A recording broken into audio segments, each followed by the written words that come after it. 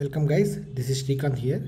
In this video I am going to attempt to install Windows 11 on my Apple MacBook, which is having an M1 chip which is of ARM processor type.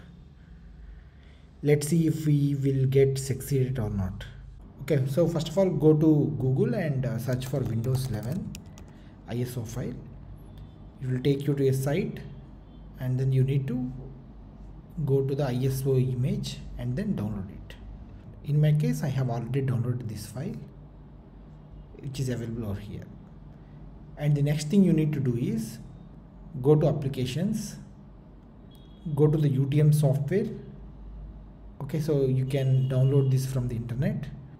Go to get info and then here you'll have an option open using Rosetta. Okay, so if this is not checked, just check it up. Okay, and then close this and then run this app. So now we have opened this app.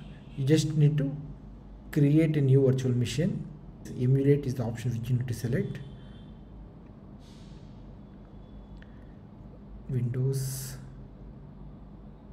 browse here, select the ISO file,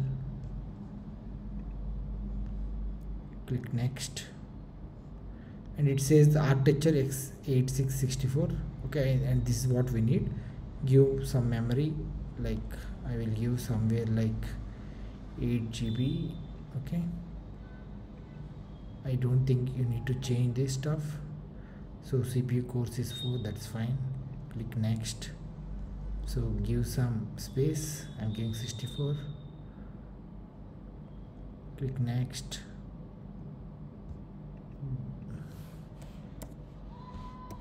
I'm just giving Windows X64. Click save. So it is created. Let me click on start icon now. So now you can see that the ISO file is loading up. Basically you see, when you see that circle loading icon, it means that Windows is being recognized. So click next now. Click on install.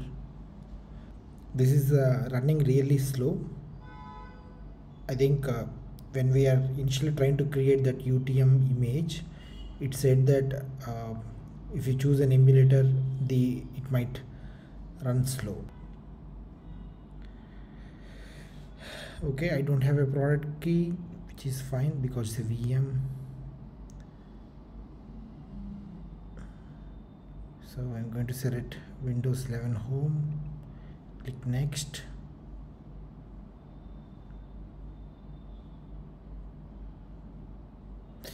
Oh yeah, so this says that this PC can't run Windows 11. This PC doesn't meet the minimum requirements to install this version of Windows. So which means that we won't be able to install Windows 11 on a Apple Mac M1 chip.